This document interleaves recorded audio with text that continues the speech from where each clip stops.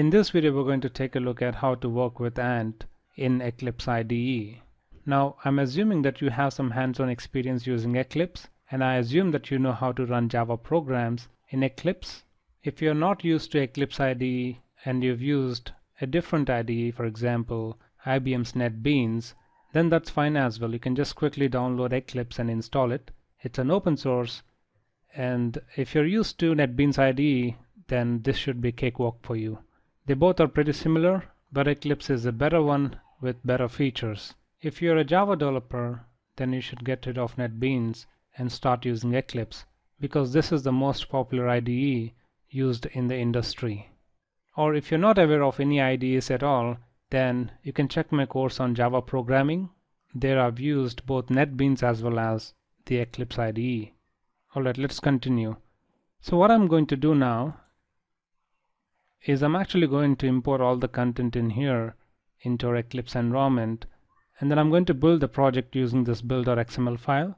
And once I do that, I'm expecting the var file to get deployed in the server's web apps directory. So let's go to Eclipse and create a Java project. I'm going to give it some name, my ant project, or whatever the name that you wish to give. Click Finish. Right click on the project, click on Import, choose File System under the General category, click Next, and now choose the directory wherever your files are residing. In my case, it's an E directory. You choose that project or the folder, click OK, choose this as well as the build.xml, click Finish. Now let us open the ANT panel. You can go to Windows, Show View, and then choose the ANT option. If you don't see it, then you can click on this Other and then search for ANT and just double click it or just choose it and click Open.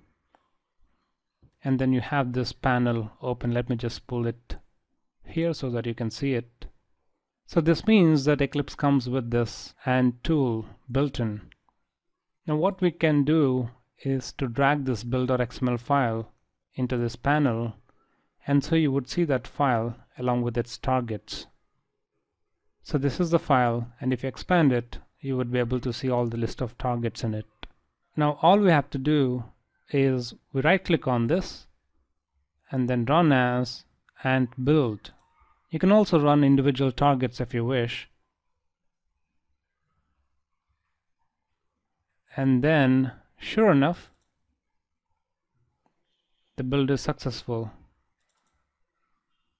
Before you run this program, make sure that you're able to run a simple Java file, and that will ensure us that the Java environment is set correctly. If that's the case, you shouldn't be seeing any errors in here. And sure enough, we have that var file deployed in the web apps directory. So that's great. Now note that Eclipse is reporting an error here. Let's see what it is. You're seeing all these errors because Eclipse is not aware of the servlet.jar file where our classes and interfaces are residing. But our ANT file is aware of it, because if you go to our project, under the web-inf directory we have provided that jar file, and in our build.xml we're pointing to this lib directory as a class path. So there were no errors while building the project, but in Eclipse you may be seeing these. To solve this problem, we need to add the external jar files. Choose class path, add external jars, and then you can choose that file under Tomcat lib directory, search for servlet api.jar. Again, servlets is something that I've explained in my servlets and JSP course. You can check with that if you wish. And then we got rid of all those errors. And let's do refresh of the project. Clean all projects. And you see that error going. But the intent of this video is to show you how you can use Eclipse to play with Ant, so you're able to see all the targets in here. And Eclipse will definitely come in handy, especially if you have a very large build.xml file. So you'd be able to see a quick summary of all the targets in it, run individual targets, just like so, and then you're good. See you in my next video.